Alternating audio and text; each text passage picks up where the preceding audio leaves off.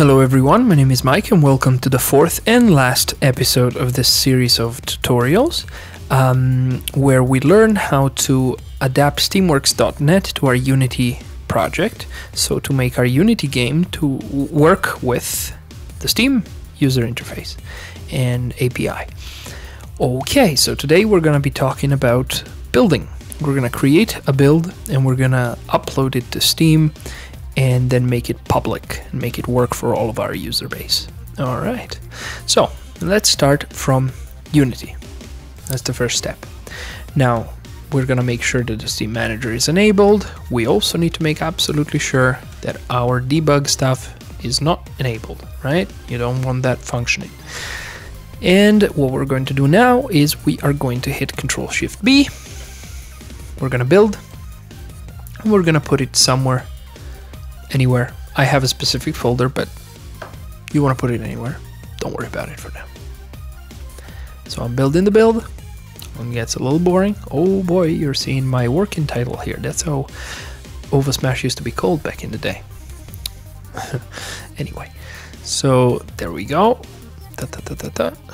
Does itself. And once it's done, I can do all of this live because OVO Smash is relatively small in size, so it doesn't take days to build it. Alright, so it's there. Lovely. So what we can do now is we can go to our internet browser and we can log into Steamworks again. And now I'm going to try to explain to the best of my understanding and ability how Steam understands builds, more or less. Okay, so we're going to scroll down, go to Technical Tools and go to Edit Steamworks Settings. Let's click that. And now you want to go on the Steam pipe and you want to take a look at builds and depots. We're going to start with builds. So a build is a version of your game. And you'll see that here I have only one available. It's default one. It's got an individual ID, which gets assigned to each build that you upload. It gets its own individual ID. It's got a date, it's got a certain description that was present somewhere, and it's got depots included. I'll explain what depots are shortly, just give me a moment. So here you have a small log of what you've done so far, right? So you'll see that they have build IDs, they have descriptions, sometimes I put stuff, sometimes I haven't, blah blah blah. So the last one I apparently tweaked challenge difficulties. It's up to you what you put in there, it's not that relevant. Okay. So the default public branch, this number, should match this number. All great. Now let's go take a look at the depots. Now the depots are what, at least in my experience in the AAA industry, is usually called a SKU.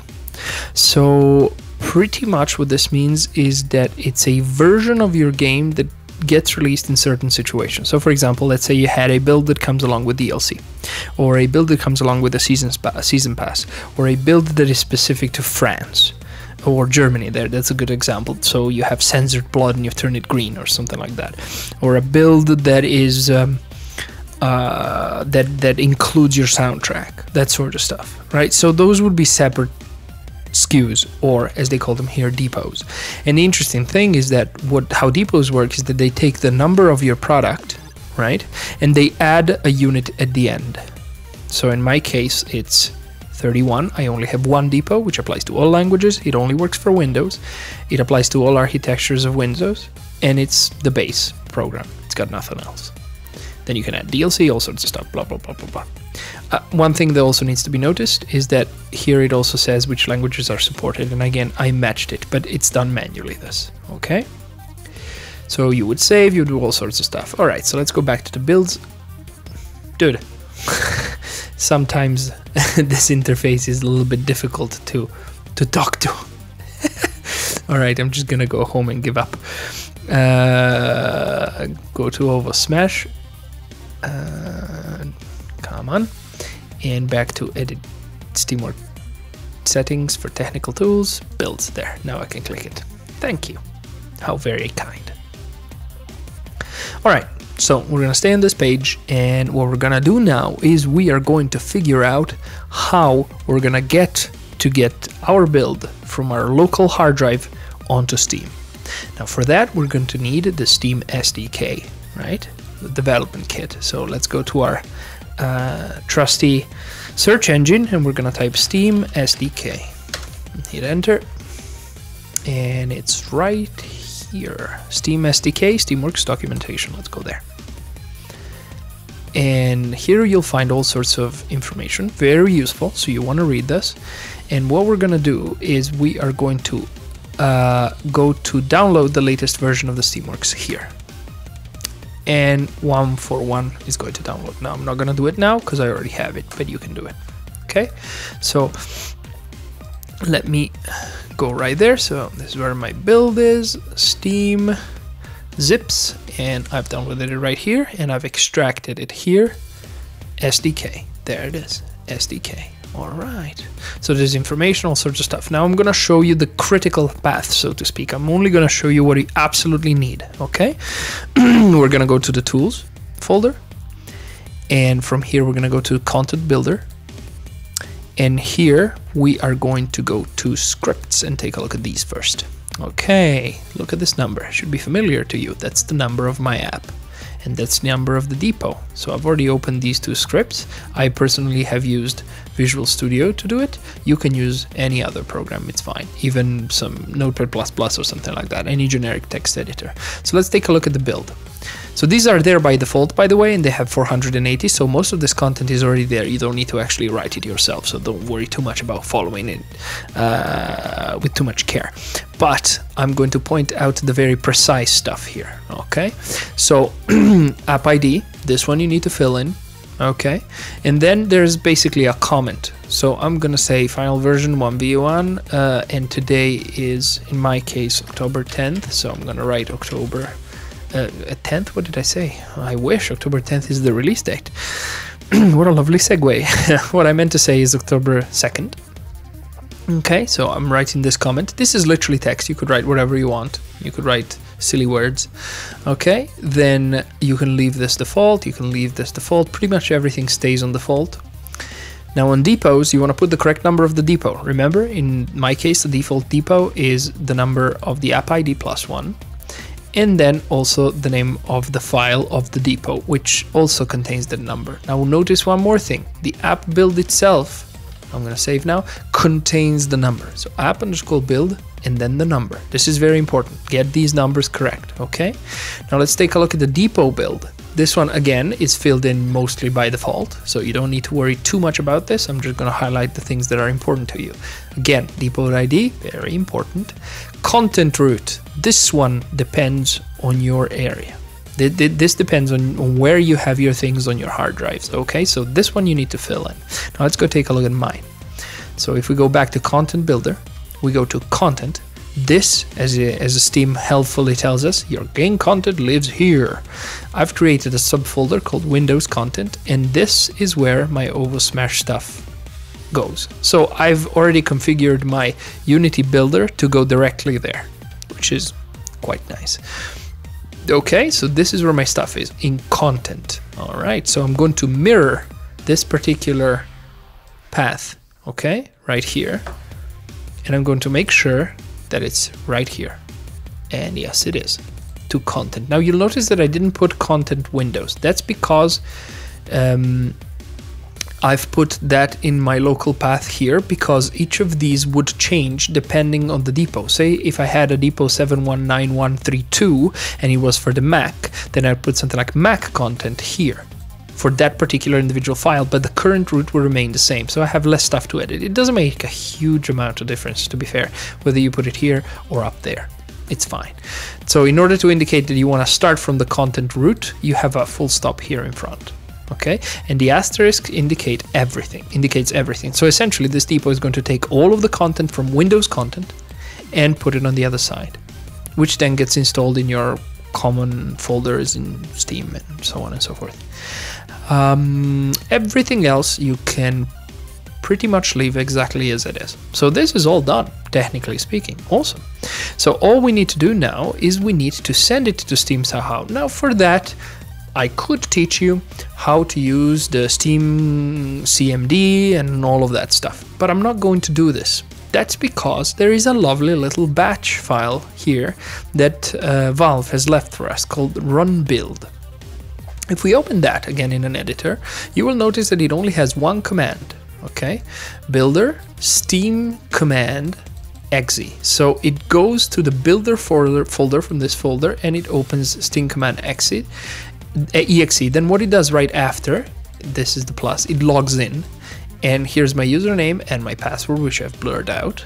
Okay, and then it does another command. It runs the app build http command, which exists within steam command exe, and it goes back a folder probably, then scripts app build vdf, which is that script that we have here, and then it quits. Now you may remove the quit thing if you want to see what happens, probably a good idea, so I'm going to do it right now. I'm going to save. So I've removed the quit thing. Okay, now I'm going back here. I'm going to double click run build bat. Okay, let's see what it does. So logs in as myself. Again, I'll blur the, I've blurred the thing. Blah blah blah. Does it say scanning content, uploading content, successfully finished, app ID, blah blah blah blah blah. Now, mine took very little. The reason why mine took very little is because OVO Smash is a very compact game. If you have a large game, this is gonna take a while, right? So you want to make sure that you're uploading stuff when you know it's pretty good, it's in a decent state. You don't want to upload all the time. It's just a waste of everyone's time. Okay, so I'm going to type exit, which is what the quit command would do on its own. I'm going to go back and actually reinstate quit before I forget, and save.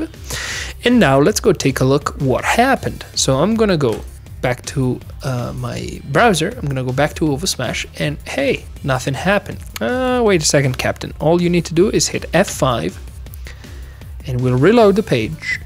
And if I'm correct, yes, we have a new version with the correct with the new date, which was in that comment that you saw, the depot that's included. Okay, and it's got a build ID. Well, awesome. So how do I set this build as the one that my players are gonna use? Well, I'm gonna go here, select app branch. I only have one branch, so I'm gonna hit default. Then I'm gonna hit preview change, and now it's gonna let me add a comment, and I'm gonna write demonstrating how to build in Steamworks. Okay, and I'm gonna hit set build live now. Set build live for branch default. Okay, reloading, and now you'll see that the default text is moved up here, and I got my little comment down here in my history. So what I'm going to do now is I'm going to select the previous build. That's because I like to be tidied. Then it's out to you. I hit remove build. Bam. See ya. And I've removed the previous build. It's not on the server anymore. At least I'm assuming it's not. I don't know.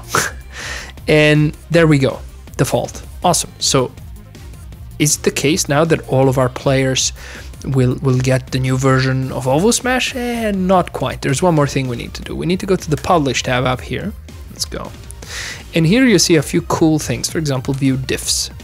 And in this particular case, there are no diffs. What are diffs? Diffs are differences, changes.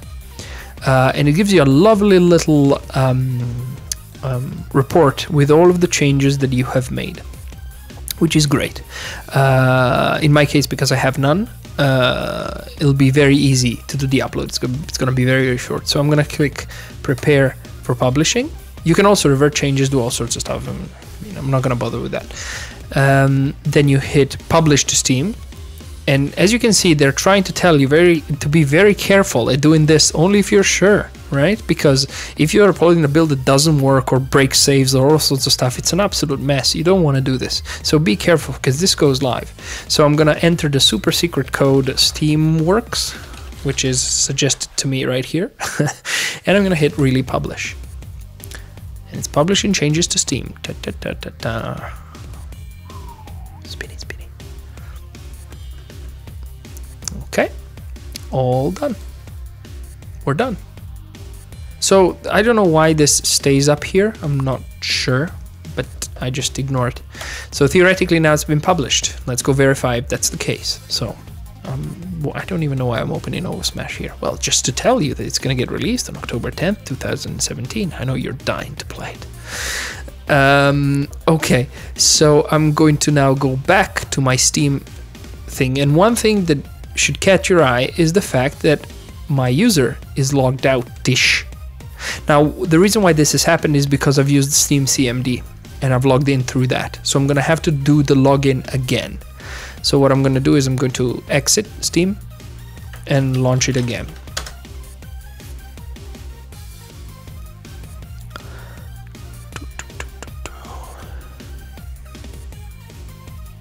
Well, let me tell you about my life. Actually, let's not.